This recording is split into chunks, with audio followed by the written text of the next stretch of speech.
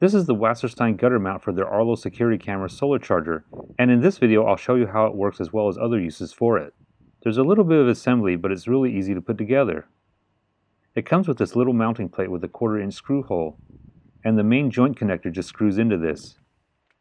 And then this part simply slides onto the back of the Wasserstein solar panel. This other part is the actual metal gutter clamp. And on the end is a connector similar to what's found on action cameras that can swivel 360 degrees. Before this can be attached to the solar panel, the set screw needs to come out. Then slide this clamp onto the plate that was installed earlier.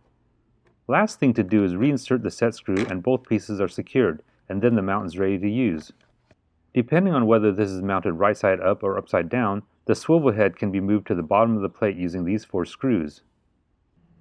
And for me to get the solar panel to face towards the sun, I had to switch the swivel head to the other side. To lock it in place, just tighten the 2 knobs on the back. This mount is really handy when you don't want to drill holes for the regular solar panel mount. But this can be used in other places like this fence where the slats are pretty thin. This is great for those of you who don't want to get on a ladder or up on a roof to mount the Wasserstein solar panel. You can still enjoy a full charge on your Arlo camera no matter where it is. This also works great as a gutter mount for Arlo security cameras. For this application, the mounting plate isn't needed, but the screw will fit any Arlo camera with a 1/4-inch tripod hole.